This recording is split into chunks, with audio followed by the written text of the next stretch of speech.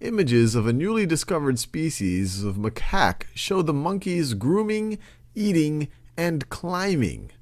Well, that seems reasonable. But let's look at the other choices, just make sure that we can rule them out. Images of a newly discovered species of macaque show the monkeys grooming, eating, and climb.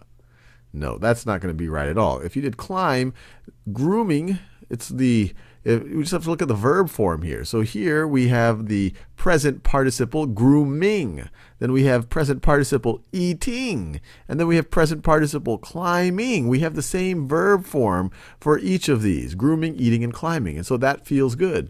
If we instead replace climbing with climb, we have a different form of the verb. If we want to get technical, we're breaking the parallel structure that all of a sudden if this was climb, it's not the same verb form as grooming and eating. So I definitely want to rule that out. And same thing with having climbed. Show the monkeys grooming, eating, and having climbed? No, it's a different form. Show the monkeys grooming, eating, and climbed? Once again, different form. No change is feeling good.